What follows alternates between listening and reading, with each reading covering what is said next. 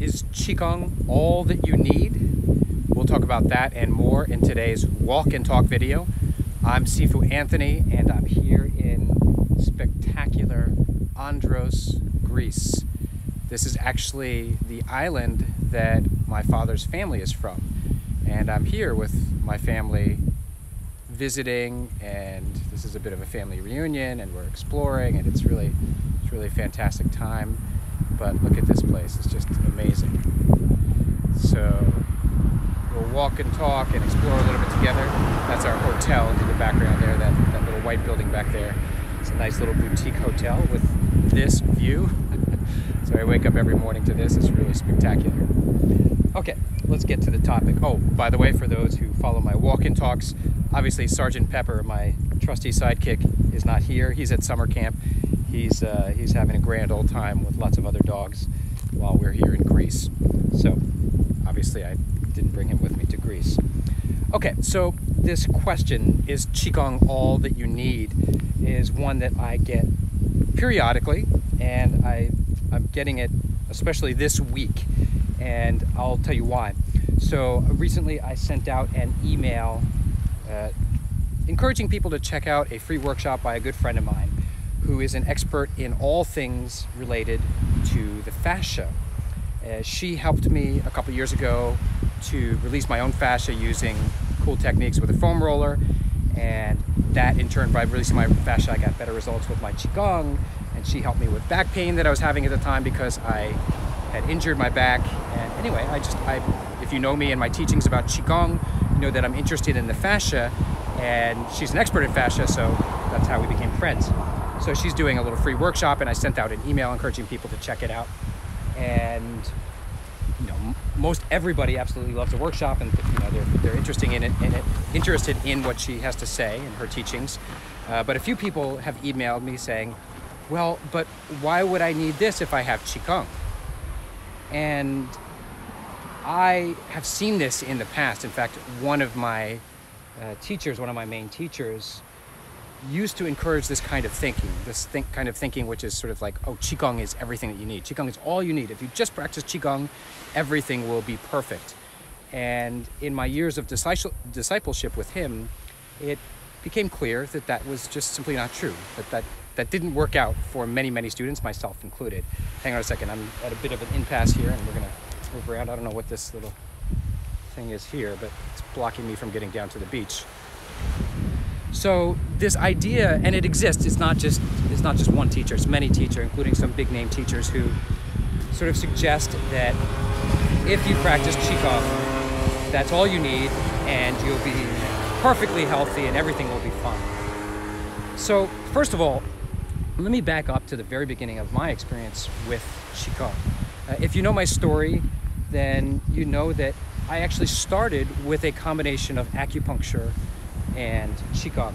Or rather, I started with Qigong, but then I fell into a depression. It was sort of too late. I wasn't able to get my Qigong habit going soon enough to combat the depression, and I fell into a long depressive episode, and I just wasn't practicing my Qigong. I was just sort of, I had the knowledge and the skill, but I just wasn't practicing it. So I was lucky enough to get some acupuncture. My mother actually suggested, and she actually paid for the first few sessions because I was young and broke and depressed. And I went to this acupuncturist, and he kicked my ass, basically, and whipped me into shape with acupuncture and herbs. I say kicked my ass because it was intense. It was intense treatment, and the herbs were intense. The whole process was very intense, but also very healing. And that's what got me back up onto my feet and got me practicing Qigong again. I don't know why I'm giving you this view. Well, it's cool to see the view of the houses, the Greek houses with the blue, but hang on a second and let me give you this view. Okay, so my sort of introduction to actually practicing Qigong and getting results was a combination of acupuncture, herbs, and Qigong.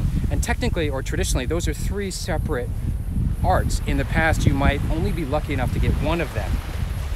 So acupuncture is its own art. Herbology, although often practiced by acupuncturists, is technically its own art, so I studied both when I was in acupuncture college. And then Qigong is its own branch, and also something that is almost always taught at acupuncture college. I myself took Qigong classes at acupuncture college and then eventually taught some there. So these are three separate arts, but of course they work synergistically together. They all use Chinese medicine as the base. They all fit together nicely. And that's how I began my journey into Qigong. Later in life, I started to branch out. I started to figure, well, okay, if these related arts of Qigong and, herbology, I was going to even say Tai Chi, which is related art, if these Chinese arts work so well together, what about other arts? So I had some colleagues who were chiropractors, and I experimented with that, not just on myself, but in terms of referring students. So hundreds and hundreds of students I ended up referring to: chiropractors, massage therapists, of course, acupuncturists, other modalities that, are less common. I experimented, I trusted these practitioners, I referred my students to them, then I listened to the feedback from my students after they had gone to see these practitioners. And, I gathered a lot of experience in terms of let's call it the synergy of Qigong combined with many other things. And I'm sure you know where I'm going with this. The results are very clear and very obvious that Qigong works beautifully with many different healing modalities. In fact, for many people, it seems to be sort of the missing link. And I think there's a few pieces to that I want to discuss. So for example, Qigong, first of all, seems to boost just about any healing modality that you choose. So if you're getting massage, for example, Qigong will help you to get more out of the massage.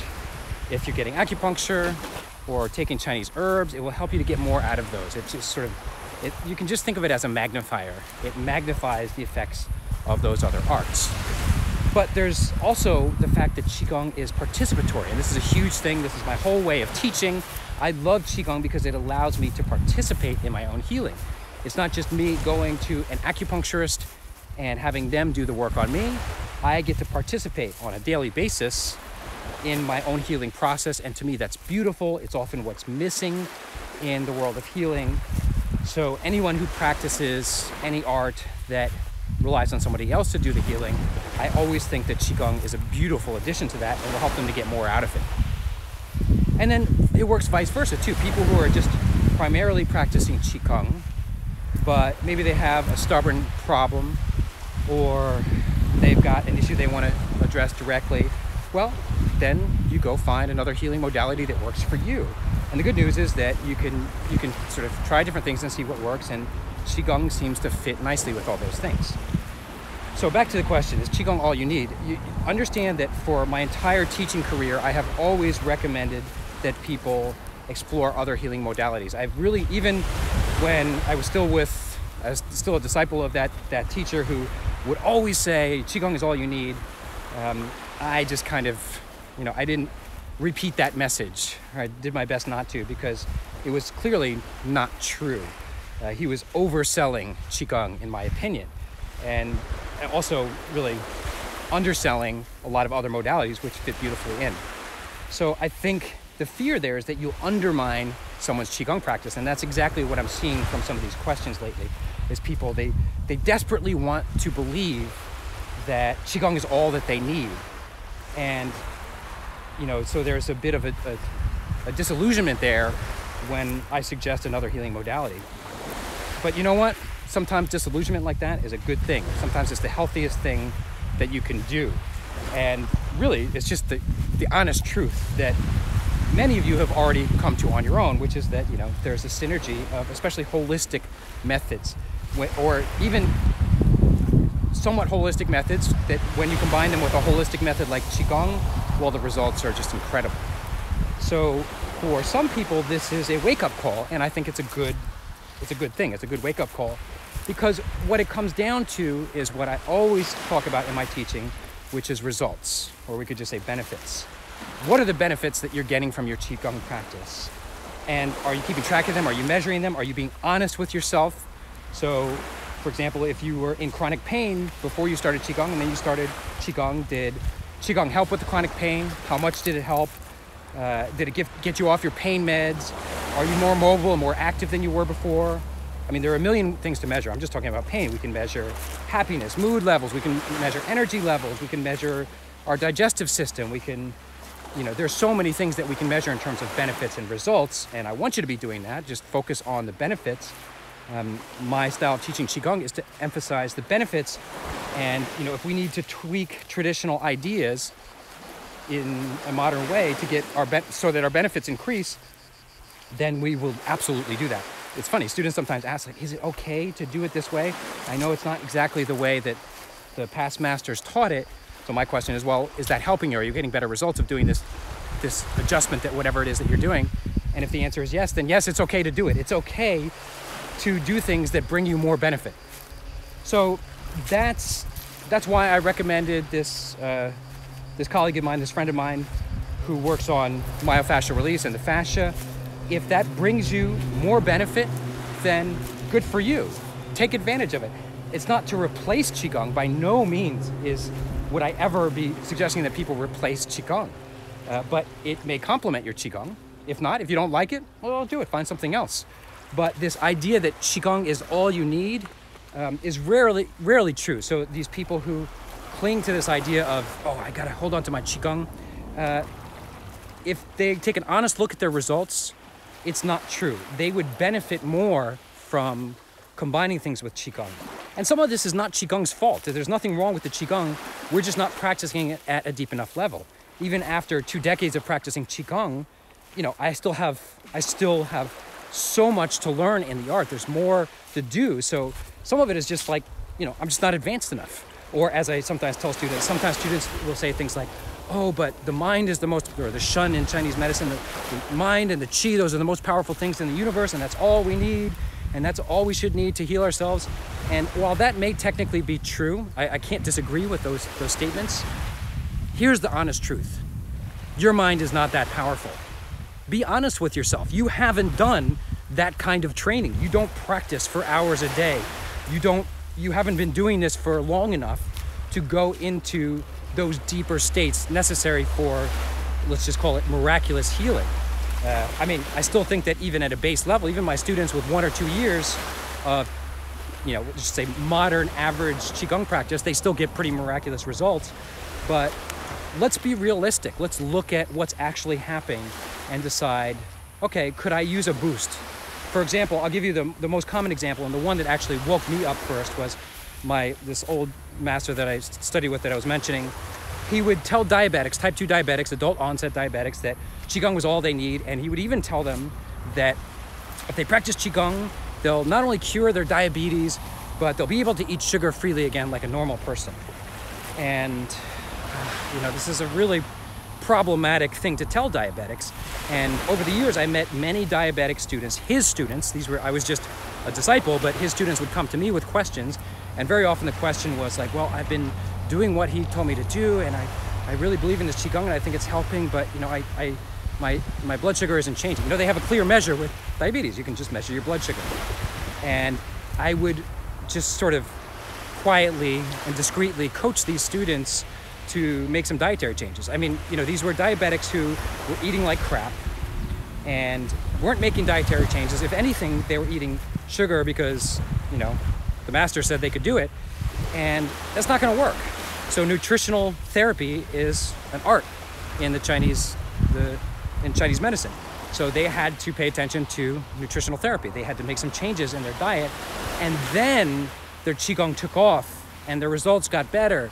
And I don't like to use the word cure for many, many reasons, but they saw sort of the results that they were promised by making changes in their diet, and sometimes by also seeing an acupuncturist. So we need to be very careful of that kind of thing, of just like sort of positive thinking and just pretending that we're getting the results. How are you measuring? So if you're diabetic, there's an easy measure. Is your blood sugar, your insulin levels, is all of that improving as a result of just practicing Qigong? And if not, well, find something else that works for you, that fits in with your worldview and your schedule and whatever's available locally, or you can find stuff online now. Find what works for you, pursue it, and then continue to measure your results. So for example, in my case, I've gotten tremendous benefit from combining acupuncture, herbology, and massage with my Qigong practice. And then more recently, the past couple of years, this myofascial release with this colleague of mine, I got tremendous benefit from it. Personally, me, myself, I got benefit from it. It's not just something that I thought was cool and I would recommend to my student. I tried it myself. I got tremendous benefit from it. I'll give you an example. I had stuck fascia adhesions in my quads, my thigh muscles, and those were blocking the flow of chi down my legs and causing other problems. And I couldn't, not only could I not get those to release with Qigong, I just couldn't figure out a way to do it, even at my level. But I think that some of my Qigong practices were aggravating the problem in the sense that nothing wrong with Qigong again, but things like the horse stance, for example, where you stand, I can't really show it, but you stand in a very deep stance. You see that? Oops. I don't think that's gonna work, but you sit in a very deep stance and you're using, sorry, I thought I lost you there. You're using the quadriceps muscles and tightening them up. Anyway, I think that maybe that was contributing to the adhesions in my thigh muscles, and by following this method of myofascial release and by releasing those adhesions in my quadriceps muscles, my Qigong took off. I was able to get more Qi down my legs. I was able to do more. It was very beneficial for me. It didn't replace my Qigong by any means. If anything, it was just a little thing that I did on the side. It wasn't something that I was doing a tremendous amount of. It was like a little bit of myofascial release added to my existing Qigong practice, really helped me out. So that's my message to you, that basically the answer to the question I posed in the beginning is Qigong enough? Probably not. Probably not. You should probably be, using other methods, whether that's adjusting your diet to whatever you think is suitable, or getting some acupuncture or some massage, whatever you feel is best for you. I'm not going to tell you exactly what to do. I'll give you my best tips and advice, but why not take advantage of the synergy? Why should we dogmatically try to force Qigong to be everything? When we have, say, I was going to say an ocean, but it's technically a sea, it's the Mediterranean. We have a sea of possibilities in terms of therapies these days, and you should take advantage of those. We're so lucky to have all these tools and options and information and teachers available, so take advantage of them and then see. Here's the real thing. The real message to you is see. Did it help? Are you getting better results? Did it help with your pain? Did it help you get through a plateau in your own Qigong practice? That's another thing. Sometimes you're just stuck on a plateau. Again, it's not the fault of Qigong. It's just part of the learning process in any art. You're stuck on a plateau. You can't really get to the next level, but by incorporating something else, that pushes you to the next level. Whether that's myofascial release or acupuncture, or could be Zen meditation. I don't know, it might be something I've never heard of. Like I hear that drum circles are really cool. I've never done one. I don't know anything about it. If that works for you, if a drum circle works for you, then do it, but don't stop practicing Qigong. And at the same time, have respect for Qigong. I think that was the misconception in some of the students, is that they somehow thought that I was disrespecting Qigong. And let me tell you this, my understanding and my vision of the past masters of Qigong is they would support me in what I'm saying. It takes nothing away from Qigong to say that Qigong complements other arts and that we are lucky to have access to other arts. So go out there, enjoy the world of possibilities in healing arts and other arts. Healing is sometimes not even just physical, energetic, or emotional. Sometimes it's spiritual. You're doing things that heal your I'll just say your soul, because I don't have a better word for that right now. If those things, deepen your practice, go for it. Do those things and combine them with your Qigong practice, not in the actual session, but you do them in addition to your Qigong, and then most importantly, enjoy the additional benefits. I'm enjoying in my life the additional benefits of having combined my Qigong with things like acupuncture, herbology, massage, and myofascial release, and I hope you will do the same as you continue to practice this beautiful art of Qigong. So I hope that was clear, and I hope it was helpful, and I look forward to connecting with you again in a future walk and talk video.